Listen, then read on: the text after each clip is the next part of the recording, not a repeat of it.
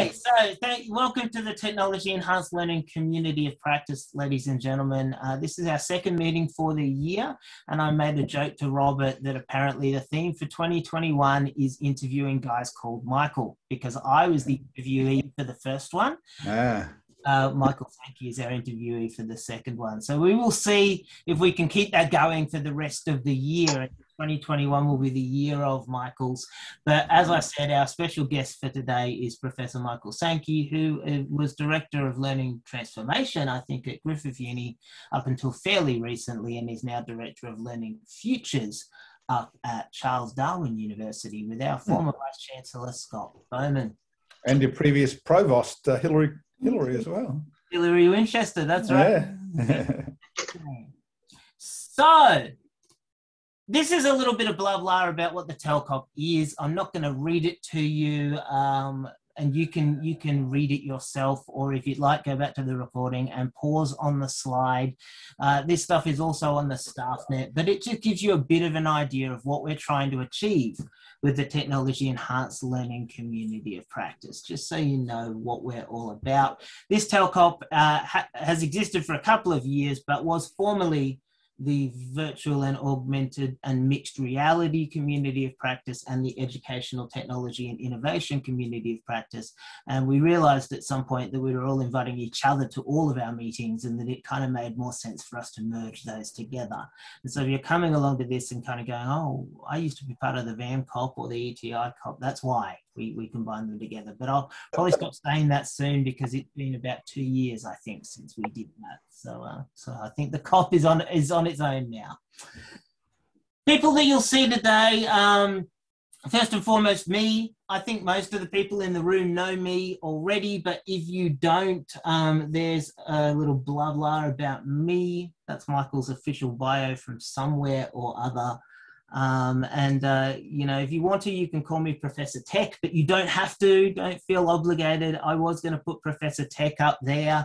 I do have him as a pillow behind me if you look really, really closely, right? So, you know, you can do that, but you don't have to. But that's my secret superhero alias is Professor Tech, especially with all the kids.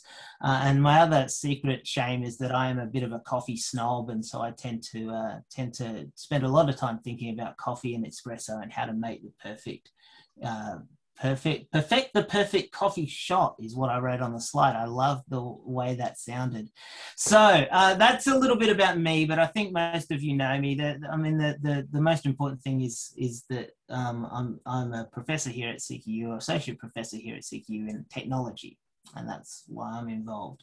The other person you should get to know is Robert, and Robert has a doctorate in educational psychology, currently a lecturer at CQ University, does a lot of work in English and literacy and numeracy, and previously, for many, many years, was a associate professor in the States, running a thing called the Saturday Academy. But let's be honest, that's not the stuff you want to know. You want to know his secret shame, and his secret shame is that he spends far too much time doing physical exercise compared to me. He rides his bike around Vanderburg, and also has started taking up running recently as well, just to really shame me that I don't do enough physical exercise. And he is also a closet poker player, or has been in the past a closet poker player. So at some point, ask Robert what the difference is between a pocket pair of sevens versus a gunshot straight and he will probably be able to tell you the difference. I can see him nodding his head. Okay, last but not least, the most important person. Oh, that didn't happen, did it? Let's go backwards. Michael Sankey. And Michael Sankey is our guest today, and there is his official bio: Director of Learning Futures and Lead Education Architect at Charles Darwin University, specialist in e-learning pedagogy, technology enhanced learning, multimodal design, digital, visual and multi-literacies. Worked in higher ed for 30 years, and I don't know Michael's secret shame, you know, a coffee guy or a runner, or I'm not entirely sure, but maybe over the interview we might find out. Some Instagram addict. Yes, social media addict. Well, that's it. Yeah, that's one of my bullets actually for you in the interview. So yeah, And if you want to know more about Michael, obviously, if you Google him, you'll find out lots. But he also owns michaelsankey.com, so you can find out some details about Michael there as well. And this is usually where I put a silly photo. But Michael has been very good at sort of cleaning out all the silly photos. That's it. I could find in terms of silly photos of Michael Sankey is that one there, which is Michael seriously teaching something serious to somebody photo. But he doesn't know it, but I actually took a photo of him when he was at the virtual scholarship conference last year on my computer. And so there's my version of Michael seriously presenting, which is not really a silly photo, just probably a bad time shot, Michael, but I like it. You know, that it contrasted with the one on the left. Yes. Okay. So, have I got the same shirt on? Do you really? I don't know. It looks like I might have. Yes, you do. That's your presenting shirt. That must be my presenting shirt. Yeah. Different one today. Yes. That's Fortunately. But that's it for me for PowerPoint slides, ladies and gentlemen. So I'm going to stop the sharing and turn off the slides. And I'm going to start by asking Michael a softball question to start us off. And as I said to you, ladies and gents, as we go along, if you have any questions, please type some stuff into the chat, and Robert is going to keep on top of all of that stuff for us. But I'm going to start with a real softball question for Michael, which is, tell us a little bit about your career to date and how you ended up where you are now in apparently the Northern Territory, you know. Yeah. So I started in higher education in the media unit at University of Southern Queensland, so where I was the senior photographer.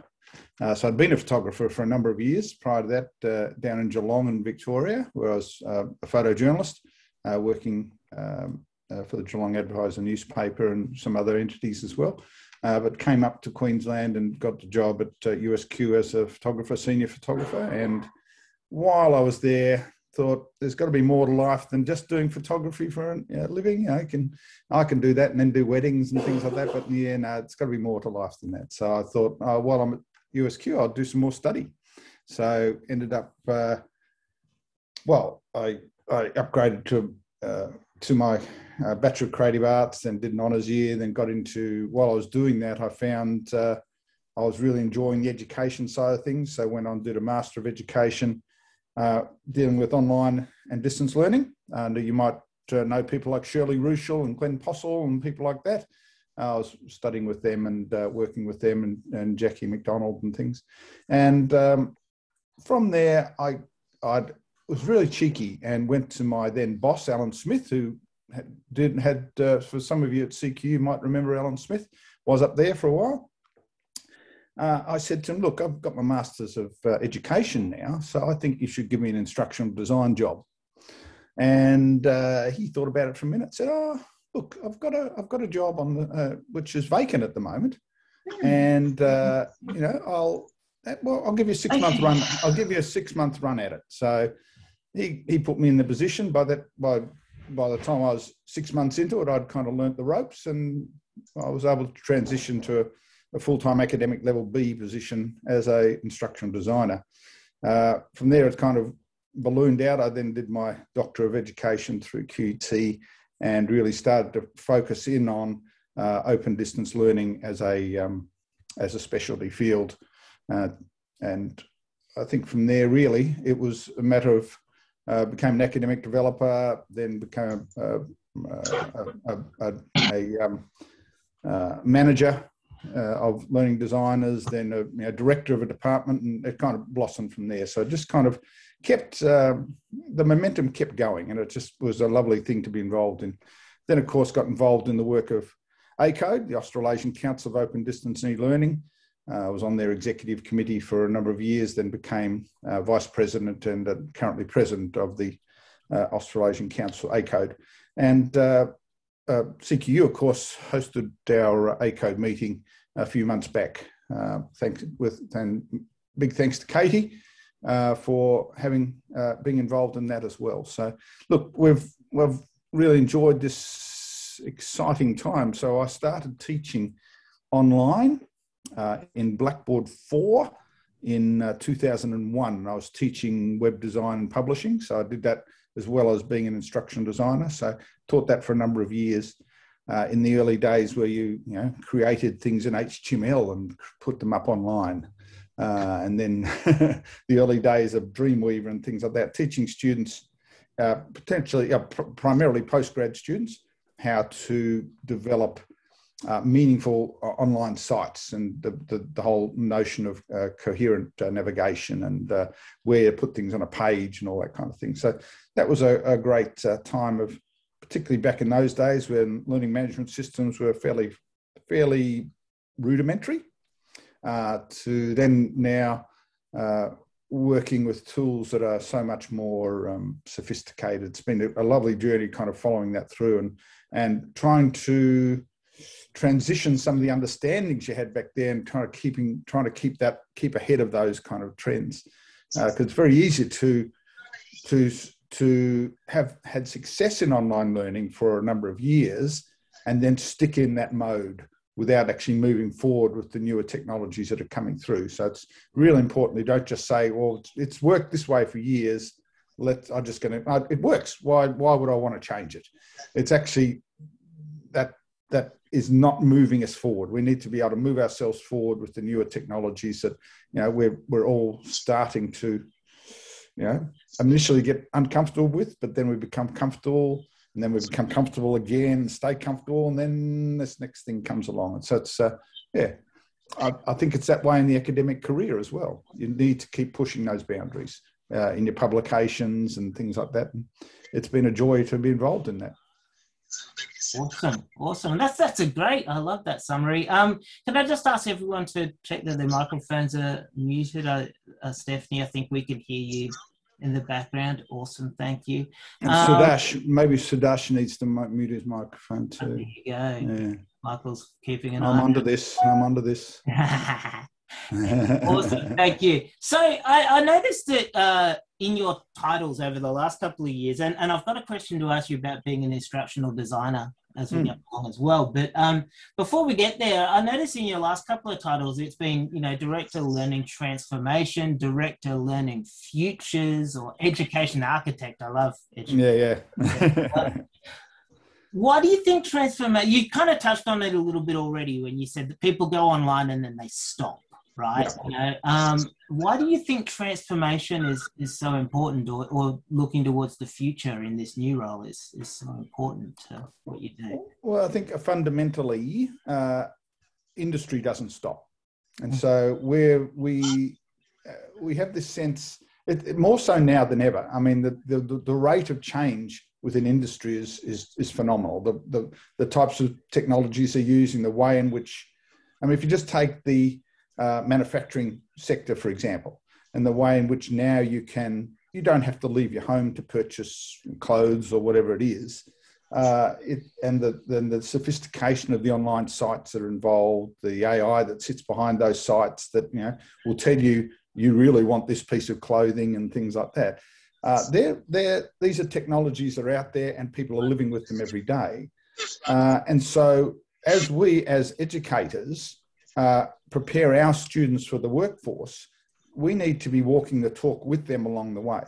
And so it's not a case of, we've got a learning management system, here's the lecture, we've got our quiz, we've got our assignment, we've got our exam or bigger assignment, and that's the way we're going to deal with education. That has been a true and tried method for many decades, except now we're moving into a place where those true and tried things are being broken. And that's what the whole, the next generation of the fourth generation, I can't remember, I've just lost the title at the moment, but the Industrial Revolution, the fourth Industrial Revolution comes, it breaks things. Industrial revolutions break things. And as they break things, we need to be walking with those newer things that are going to lead the way. Now, that means sometimes we're using tools that don't work as well as they could, and we make mistakes. But the whole premise of that is that we're pushing the boundaries with newer forms of technologies, newer forms of education as we start moving into more collaborative forms of working. as people do in the workplace. And so we've got that kind of future focus happening of always working with and aiming towards where that industry is going, where the workforce is going, but also trying to lead the way in that. So it's not just the fact that we're following, we actually need to be walking hand in hand forward with industry. So I told you the first one was a softball question. I think this one's a trickier question then. So looking at that, I mean, you must have lots of people come to you and say to you, oh, you're Director of Learning Futures, Michael, or transformation. Here's this awesome piece of technology. I've just done this deal with this organization, maybe people like Scott Bowman, for example, say, hey, we bought all this awesome tech, and you would have to balance, I think, that idea of pushing forward, which you just talked about, with the idea that there is value in the pedagogy. And I know you do that. I know you're very, very much about pedagogy before technology and pedagogy first. So how do you balance the future focus with the pedagogy focus? Yeah. I mean, that is so important. You're so right, Michael. It's the pedagogy. So there's no the word pedagogy is really problematic. The word pedagogy is problematic in itself, in the sense that there's no one pedagogy now, and so we are moving through, and there are so many odgies. So there's pedagogy, andragogy, hudagogy, all these odgies that when we look at it, we see that there's a way that we can fit ourselves into that. We can feel comfortable within a suite of different ways of teaching and learning. As we start to, in a sense, have that meta understanding of the way we teach, that gives us a sense of the types of technologies that we can start then looking at the types of technologies that we can augment our philosophies with. And so, there's the odgies and the isms. So you've got your constructivism, your socio-constructivisms, your connectivisms and things like that. As we put those concepts together in our head, and we start to learn that there are more ways to teach than the ways we learned, and that there are different ways in which we can engage students other than lectures, tutorials, quizzes, assignments, exams. So as we start to understand that there are other ways in which other people are doing things, we start to see that there are tools that they are using and that industry are using that we can start to introduce into our own teaching moving forwards. Now,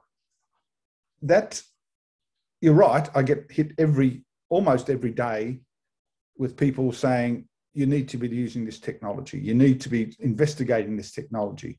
Fundamentally, a lot of those technologies do very similar things, or there are clusters of things. And so here's this new tool that allows students to interface with each other. And here's this new tool for video production. Here's this new tool. They fall into clusters. The thing that we need to do at that point is step back and say, well, what are the approaches I'm going to use to teaching? Do I want to be able to use video cap? Do I want to capture my lecture for 2 hours?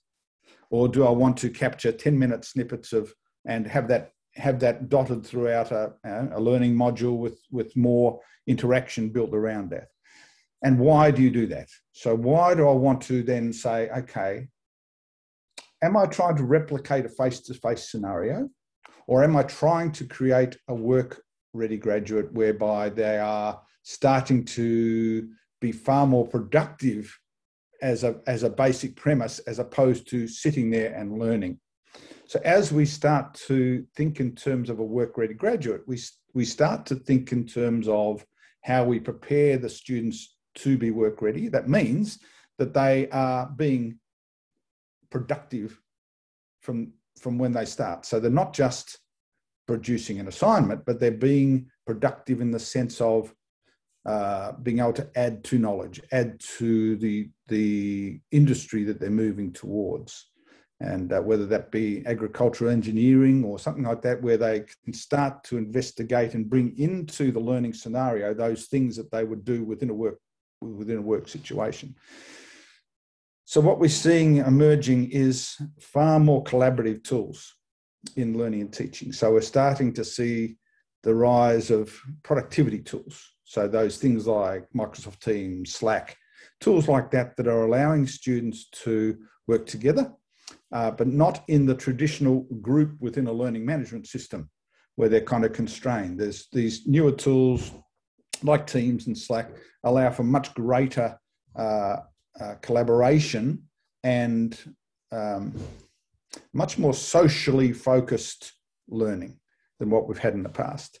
And so if we can then bolt things onto the side of those that help with us scaffolding information for students, that provides us kind of the best of both worlds. So here's mimicking in the sense of the workforce moving forward, and then let's augment that with, whether it be an e-portfolio, whether it be a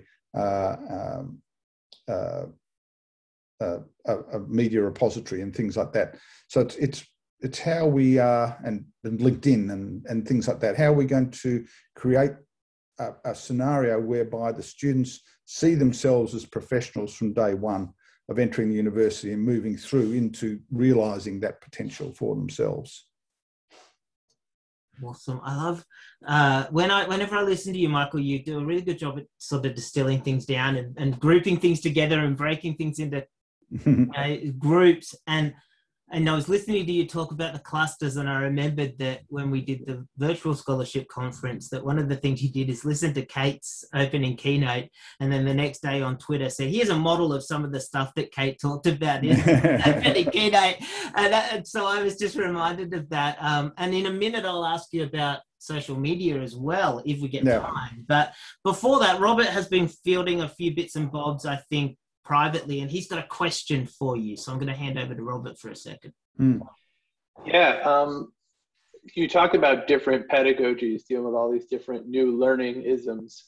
We're kind of interested as CQU being a good percentage of distance and digital education, that now you're moving to Charles Darwin, which is also distant and has a lot of. What are you predicting will be some of your pedagogy changes moving to an institution similar to ours? What are you thinking you'll practice, try, do? Yeah. So one of the things that are very...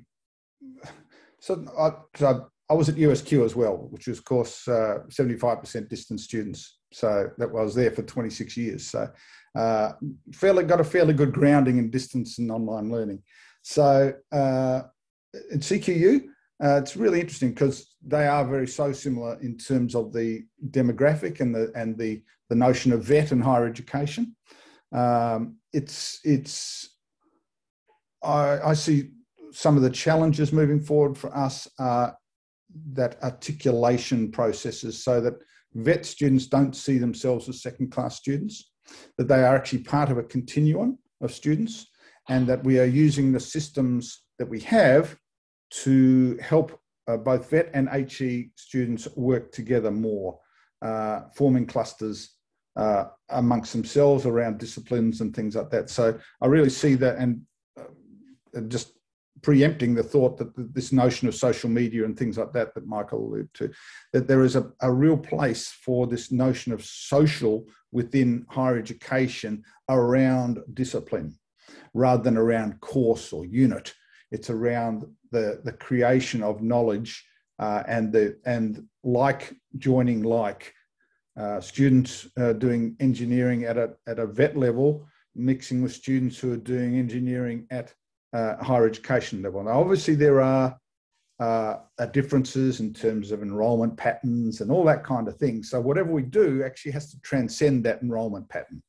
And so it means using tools that allow us to form those interest groups around a particular thing, whether it be robotic engineering, whether it be, and so there's an interest group for robotic engineering. There might be an interest group for electrical engineering, both across vet and higher education, that allows the students to feel as though they're part of a discipline, that they're part of a a career path that might finish at vet, but might also continue through to higher education and things like that. So the more of our vet students are aligned with our higher education students and can feel as though they're part of that learning journey, it's about giving them that sense that they're on a journey and that they're actually moving towards a profession and that they're moving forward with others of like mind. Now, what roles? Well, there are things like micro-credentials come into that. There are things like the e-portfolio, as I mentioned before. There are the getting, and similar to CQU, there are a number of our students already in work, for example, and how we draw what they're doing in work, within privacy regulations, of course, how they draw in and bring that into the mix for our students. Yeah, Joe Dargish and I had a HEP-funded project, and we worked on developing a site where students would get that transfer and that community with each other. Yeah. They would also get like just simple things that to help that transfer of the differences between vet goals and uni goals. Yeah, we developed that. Ranjan has a question for you. He says that he's added some teams to Moodle, but he has not had access in students accessing it yet. Do you have any tips for him on getting students to access it better? So one of the tips is that students will go there if there's something there to go for. They're not going to go there just to feel good about being there. So I'm not going to go to LinkedIn, I'm not going to go to Twitter, I'm not going to go to other sites if I don't feel there's going to be something there for me. And so there's some teasers you need to do to get students into those things. So you might put a topic in there that's related to an assessment or something like that. Get them in there at that level, and so they can start then where I'm going to share the links that are going to help you with this assessment item is in there, not within the learning management system. So it's getting them into that space first, helping them feel comfortable in that space. Once they feel comfortable in that space, if it's, for example, in Teams, which has a far more social media type feel to it, there's no point taking me into discussion forums in Moodle anymore. I mean, discussion forums are so passé now. Who in the workforce uses a discussion forum? If I'm going to go out and work in an accounting firm or an agribusiness group, they're not going to be using discussion forums. They're going to be using things like Skype, Slack, or Microsoft Teams. That's where you want the students interacting with each other. You don't want them interacting in a discussion forum. So get them into that space, get them, working with their memes and their GIFs and their things like that. So they actually, because that's what they do out in the real world. They use these, they have different ways of communicating. It's not simply a matter of text. It could be audio. It could be, it's a whole range of things we need to be working with. And it means the lecturer has to do that too. You can't just say, here's that space, you go for it. You've actually got to be exemplar in the way you do it. You need to be in there putting your memes up as well. You need to be putting up your audio bits and pieces. It's helping them learn by the lecturer doing, not by saying. That actually leads really well into a question I was going to ask you, and I'm actually getting some interesting insight. I've called you prolific on social media in the past. I'm not sure whether that's a compliment or not, but certainly, I mean, in terms of looking on LinkedIn or looking on Twitter, Michael Sankey seems to be everywhere all the time, which is awesome, right? I love it. Is the reason you tend to do that is it what we call in the tech industry dog fooding, right? It's you, as you just said, right? Practicing what you preach. Do you think that the industry as a whole, the learning and teaching industry, should share valuable insights, and so you do that? Is that I'm starting to think that might be what you're kind of doing. Precisely, absolutely. I've got to eat my own dog food. Absolutely. There's no point me saying in a presentation that you should be using social media if I'm not prepared to use it myself. Absolutely. Yeah, you've got to walk the talk and lead by example. Absolutely. Awesome. Well, that's good. So that's my answer when people call me a media tart, apparently. Just leading by example. Right? hopefully the things I'm putting up are meaningful, you know. No, you're, and as I said earlier, you're much better than me. You put these great summaries of things. It's awesome. Robert's got a question from Tacita. Well, it's sort of a question from T. Imam. It says, "What up?" Tacita, I can tell you. Huh? It's Tacita Imam. So we appreciate your different types of media bringing the integration of learning, but he's wondering if you think that causes some extrinsic cognitive load with too many channels of delivery. Oh, absolutely. You have to be careful of that, without doubt, which is one of the reasons I kind of tend towards saying to most people when talking with people that you're not using more than 3 or 4 environments in any one unit or study, because it really does start to... So lecturer 1 has got, might use the Moodle, might use Teams, might use some lecture recording, might use an e-portfolio. Lecturer 2 might use Moodle. They might use Teams. They may or may not use Teams, but they go out and take you out to Facebook and things like that. And then they take you off to YouTubes and all kinds of things. Students need to find that there are some commonalities across their courses and the units that they're studying. If there are too many differentials around the side, it starts to get really confusing for them. So one, students need to know where their assessment needs to be in that same place in every course or unit that you go into, so they know where that is. They need to know up front what tools you're going to be using, so that the lecturer needs to be explicit in week 1 of that course what tools they're going to be using and why they're using them. Give them a reason to engage with those tools. So if I'm going to use ePortfolio, for example, why would I want to use ePortfolio? Is it because the discipline uses it? Is it because you think it's a good idea the students have an ePortfolio? If I'm going to say to student, little Paula there, you're going to have to set yourself up in an ePortfolio.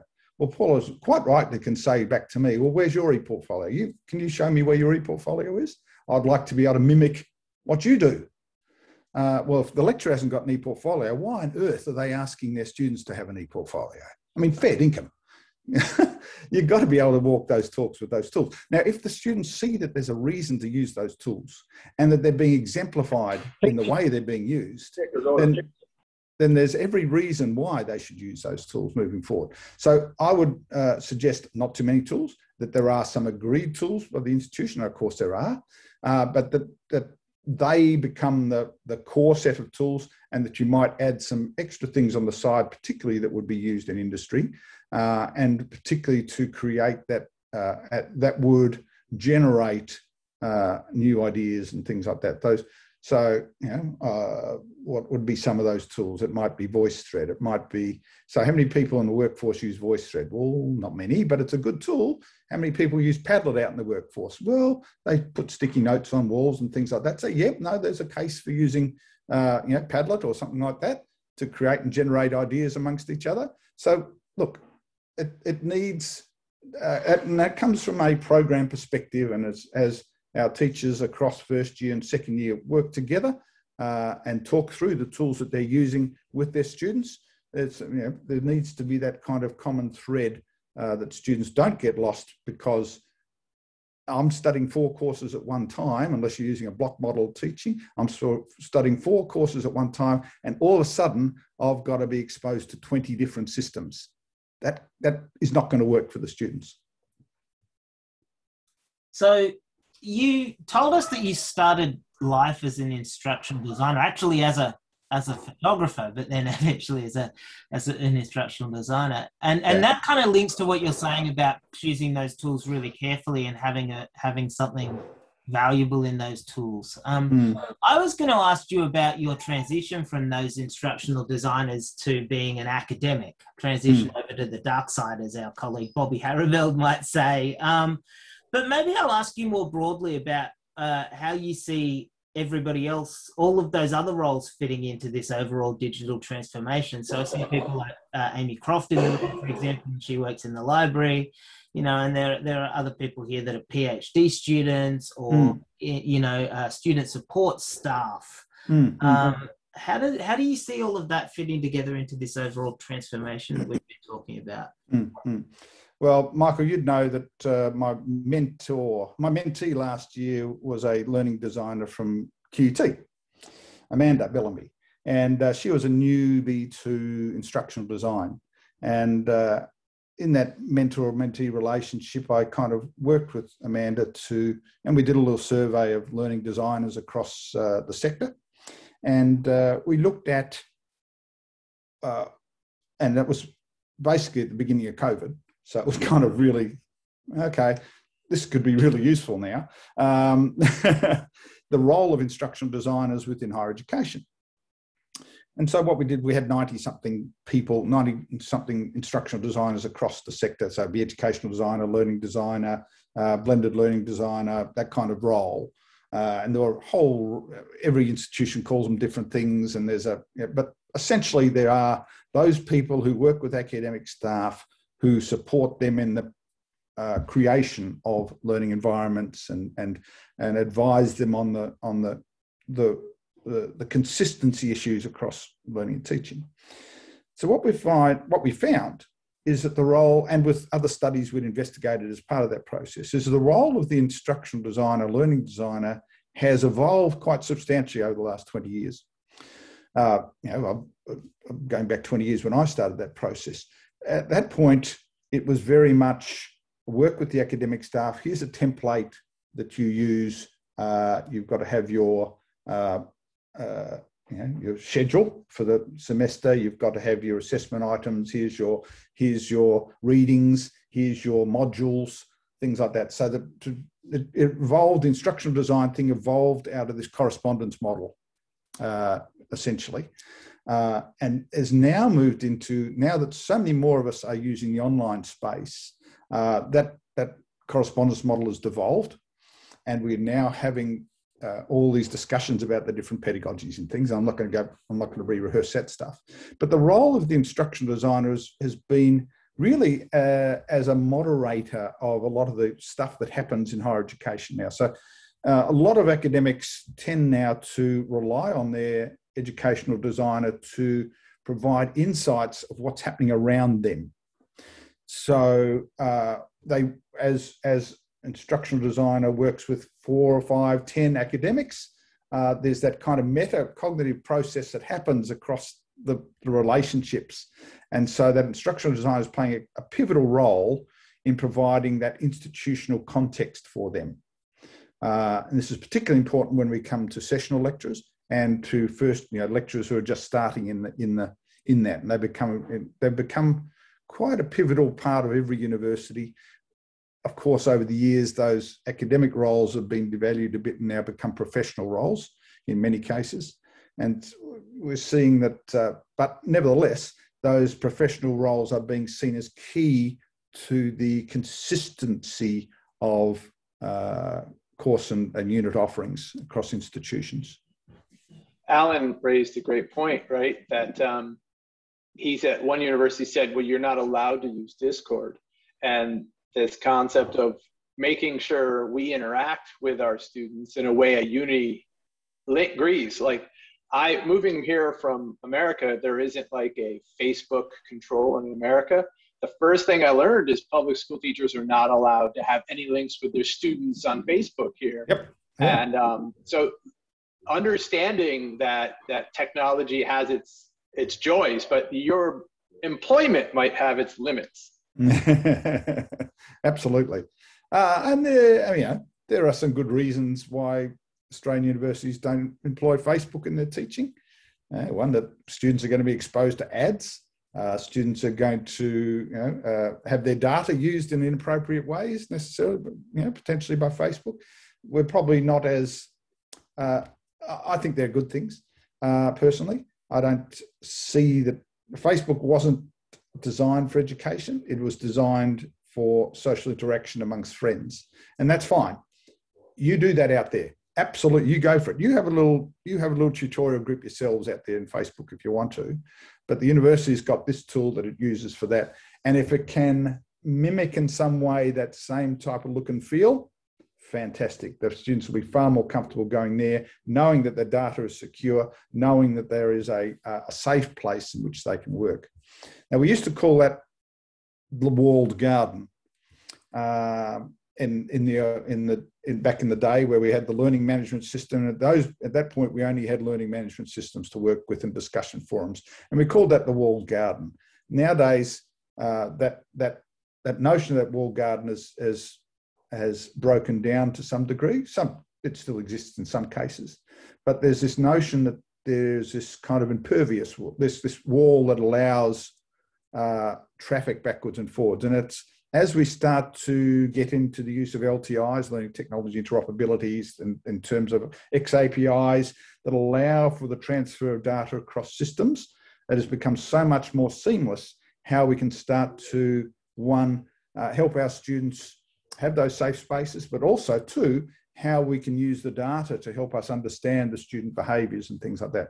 We don't want to send students off I don't want to send students off to Facebook and have no idea what's happening out there, how they're interacting. I would rather them work within Microsoft Teams, for example, and have some vision of how they're interacting with their other students. So not so we can police them, but so we can actually start to intervene if we see that students aren't engaging. So it's using the learning analytics behind the BI, business intelligence of our systems, to be able to proactively help our students by the use of AI in that, for the bot to tell us that little Johnny's not engaging terribly well at the moment. So as we start to mature in these areas, and as our Azure platforms and we start to purposefully use that data, we can actually, students start to see that there is a benefit to using those systems, because they're getting more engaged in their study because the lecturer's being able to proactively intervene where necessary. So I love how everything you do, Michael, always comes back to the education, and whether we pedagogy or andragogy or whatever. I mean, ultimately, you're sort of saying if these things work for education, that's what you're really valuing. I wanted to take a little bit of a left turn, because I know we've only got about 10 minutes left. And I wanted to just briefly, you got in an awesome plug there for the Ascolite Community Mentoring Program. So thank you for that. And ladies and gentlemen, if you want to know about the Ascolite Community Mentoring Program, I run the Ascolite Community Mentoring Program. So send me an email and I'll hook you up with a mentee or set you up as a mentor. So thank you for that, Michael. But in return, I wanted to ask you a little bit about ACODE and what ACODE does. And the first interaction I had with ACODE is when they gave me this awesome coaster a couple of years ago. And it was I probably got it from you at a booth or something, Michael. I didn't even know who you were at the time. But ACODE and Ascolite, I think we work relatively well together, and Ascolite is more, I think, focused on individual members, but ACODE, in my experience, is focused a little bit more on some of those bigger picture ideas. You're obviously president of ACODE this year and have been for the last few years. Why are you involved with ACODE, and what do you think it brings to our industry of technology enhanced learning? So ACODE is a council, not an association. So that's a clear differentiation there. ACODE is made up of representatives of a university, not individuals. So of course they're individuals, but their role is to represent their institution, not to represent themselves. So I represent, in this case, CDU. I did represent Griffith. I did represent Western Sydney when I was there. So I am there to work with my fellow members of institutions to advance technology enhanced learning. So you might be aware that we produced a white paper around the exam invigilation softwares last year. And so what we did is we work with our members to understand what each institution is doing with the exam invigilation softwares. And then we produce a white paper around that, so that everybody within the sector knows what's happening within the sector. So how many people are using invigilation softwares, how many people are doing it themselves, how many people have moved away from exams to more open book assessments. And so we try and provide a sector view for the sector based on what institutions are doing, whether it be micro-credentials, whether it be lecture capture, whether it be e-portfolio. We've produced white papers around all these different things so that it provides guidance to the sector. And of course, I just get a buzz out of that.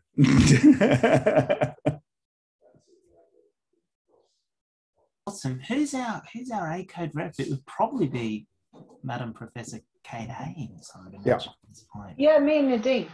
You and Nadine. Awesome. Is Nadine online at the moment? I don't think so. I think she's got another meeting today, but And I also know that our colleague Cherie Roy has had a lot to do with ACODE as well, and Michael has worked with Cherie as well. So we've got a few minutes left, Michael. Here's my last question, unless Robert has some sneaky questions or anybody else. There is still an opportunity, ladies and gents. If you've got any questions, send them to Robert or type them in the chat. Or even just put up your hand. We'll let you open your microphone and talk as well. But my last question for you, Michael, is imagine you could wave a magic wand and you could change one thing about technology and education tomorrow. Big picture, you know, time, money, no object. The one thing you could change about technology enhanced learning or technology in education, what would it be? What would you love to see change? I think what I'd love to see is the ability for students to, it's not just higher education, so it's the way in which we interface with industry. So at this point, it's reasonably difficult to interface with industry. I mean, it's happening better now in Microsoft Teams and things like that, but traditionally through a learning management system, it's really hard to get people, you know, it's such a painstaking activity to get somebody from KPMG into your learning management system. So I think as we've moved more towards these collaborative forms of softwares that are used in industry, it's become a lot easier to do that. I think there's a lot more scope for industry to be involved in higher education to ensure that we're in partnership moving forward, not just in name, but actually in practice too. And so that way industry assures that they are going to get graduates that they need, but also that the university is producing the graduates they need, but that most fundamentally, the students are getting the information and the experiences that they need to be productive from day one of when they get into industry. So I think there's some real work, and that, you know, to some degree it involves micro-credentials, it involves more interoperability, means more work integrated learning, it means more virtual work integrated learning, means more AR, VR, it's a whole range of more artificial intelligence. So it's as we evolve these processes to make it possible for us to be more engaged, not just with our students, but also with those people that those students will be interfacing with in the future. Awesome, I love it. Yeah, spoken like a true technology person. I agree. There's this gap, isn't there? And we send the students in, they say, why didn't you teach them this thing? And it's like, because we didn't, all the technology just moves so quickly that we have trouble keeping up. So how can we connect with industry in a way that means that we give them those job-ready graduates in a world where things are just moving so fast? And it's part of that is making room within the life of a lecturer to be able to engage more with industry themselves. I mean, if I did my accounting study 30 years ago, and I've been teaching accounting for 30 years, and I have had very little engagement with the accounting profession and where it's going with the types of softwares they use and things like that, it's difficult without having that current information. It's about our academics keeping current in those things and giving them the opportunity within their work life to be able to keep current. Sounds good to me. I wish my dean was here, Michael Sankey. I said. Yes, that's right. I should get more time to play with technology. It's 3 days in VR, you know. Awesome. Well, I think that's pretty good. If there's any last-minute burning questions, ladies and gentlemen, we may have time for one sneaky one more. Otherwise, unless Dr. Vanderburg has any questions, I think we're starting. We just had a question posted. Oh, awesome. Our online HE providers, right when they say their learning engagement is low because their online students have a different type of engagement. In other words, prefer engaging with tutors than classmates. Is it true? Well, if yes, it is true if the unit or course is not structured in such a way that would preference the use of peer learning. So I've been, when I was at Griffith, not long ago now, but we were really moving forward in tools that were peer focused. So things like the use of feedback groups, the use of peer assessments, the use of Microsoft Teams and things like that. So it's those, if we start to engage, if I preference peer learning and want my students to be peer learning, I need to be, as a lecturer, engaging with the technology. You cannot expect them to do that in a discussion forum. You cannot expect a static, a fairly didactic tool like a discussion forum to engage students in peer learning. It just ain't going to happen. Not nowadays. They need to be using those technologies that allow for that that seamless and fun interaction. Well, it's like anything historically, right? Group work, for the sense of having people to talk to each other, ends up people talking to each other. Group work with a structure and a format and a meaning and a purpose generates learning. Absolutely. So it's not going to be any different in a digital form that it is in a human form, right? Absolutely. And so if you're just saying, hey, go over here to use this because you want that in your portfolio that they use it, but you don't structure it in a way that enhances a system of learning with a goal and a potential, you're going to be stuck. Yeah. If you've got a learning objective in your course that says group work, own it. Actually enjoy it and try and flourish in that. Don't just say, oh no, I've got to do group work. Oh bugger, what am I going to do now? You've got to own it and enjoy it. Don't lean on the technology, sounds like. Okay, well, I'm conscious of the time, ladies and gentlemen. There's a couple of other little comments in there, but I think they're mainly endorsement of some of the awesome things that we're saying. So I'm gonna wind up and say thank you so much to Professor Michael Sankey for coming along. We really appreciate it. Yes, Paul's got it right. A virtual round of applause. Either by clicking the button or by clapping in front of the screen. Awesome. Thank you so much. And enjoy the trip north, Michael, to the Northern Territory, and dial in with us soon and let us know how the temperature is up in Darwin and how things are going. And whether it's Scott Bowman invites you over or not, Yeah, that's right. Do I get to have dinner with Scott, baby? Hey, what do you reckon? Yeah, I'm sure you would. Yeah, awesome. Thank you so much for your time, Michael, and thank you for moderating. And thank you everybody else for attending. We'll see you at the next one. Cheers, guys. Thanks.